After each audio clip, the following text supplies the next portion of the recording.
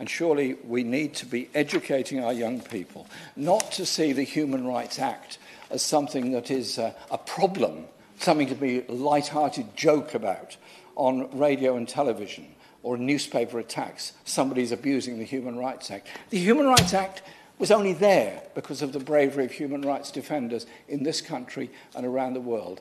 We walk away from the European Convention. We walk away from human rights legislations. We're leaving a terrible legacy for the next and future generations.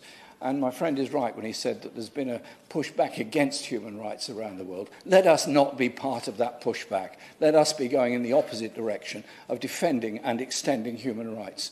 And the next generation will thank us for that and benefit from it.